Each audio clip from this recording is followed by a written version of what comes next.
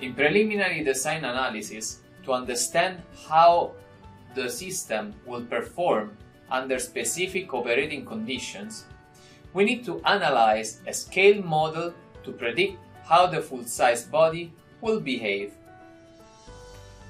This approach can be applied to airplanes, buildings, and nearly any process that you could think of. In this lesson, we are going to see how we can develop governing equations in a non-dimensional form that will let us extend a single solution to a large number of different similar problems. And also how we can make sure that the scale models will be effectively representative of the real model.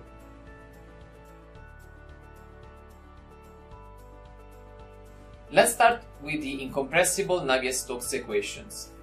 This form of the equations assumes that the density is constant, and also we are not including the body force terms. The energy equation we are presenting here is expressed in terms of temperature.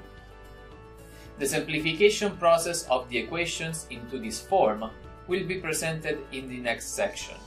So now let's focus on this set of equations and see how we can recast them into the non-dimensional form. First, we need to introduce some non-dimensional variables into the equations. As you can see here, the different dimensional terms are divided by the reference values, like L0 and ρ0, in order to make the star quantities non-dimensional. It is important to note here that the reference time scale is based on the characteristic length and the characteristic velocity, and the characteristic pressure is based on reference density and velocity. For external flows, the free stream values can be used as reference quantities. Going through each equation and substituting the non-dimensional terms we just defined, we can recast the equations in their non-dimensional form. Reported here are the mass equation and the three moment equations. As you can see, they look similar to their dimensional form, with the only difference that in the viscous terms we have this term that is the first non-dimensional parameter, the Reynolds number. The Reynolds number is the ratio between the product of density, velocity and length to viscosity. It represents the ratio of the inertial forces to the viscous forces. This tells us that low Reynolds number flows are dominated by viscous forces. These sort of flows are defined as laminar flow.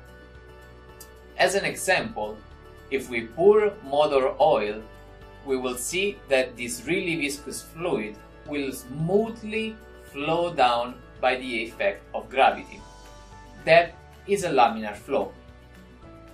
On the other hand, high Reynolds number means that the inertial forces are dominating the viscous forces. In this case, the viscous effects are limited to very narrow regions near the walls, the boundary layers, and in between different flow streams, the shear layers. High Reynolds number flows are always turbulent. This motion can be easily visualized when you have fluids that are mixing energetically, as the one in this animation.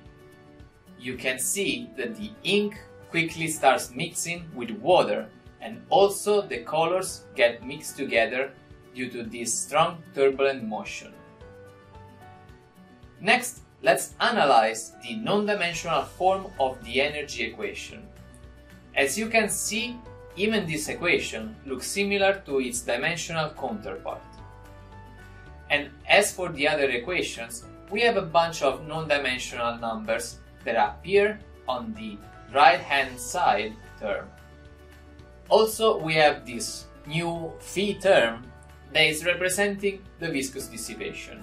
So let's analyze what these new derived groups are. The first one is the prime number. that represents the ratio between viscous diffusion and thermal diffusion. This means that if the prime number is less than 1, thermal diffusion is larger than the viscous diffusion, meaning that the heat propagates through the flow faster than the flow motion. This essentially tells us that the heat transfer through the fluid mostly happens through conduction instead of convection. On the other hand, if the prime number is larger than 1, the heat propagation through the flow will be slower than the flow motion, meaning that the heat transfer through the fluid will happen mostly by convection instead of conduction. Note that the product of the Reynolds number and the prime number is sometimes defined as the Peclet number. Let's analyze now the viscous dissipation term. There the Brinkman number appears. This number is representing the ratio of the heat generated due to viscous dissipation to the heat exchanged by conduction. The ratio of the Brinkman number to the prime number is sometimes defined as the Eckert number. Now, these are just some of the non-dimensional numbers that arise from the non-dimensional forms of the equations. Many others exist.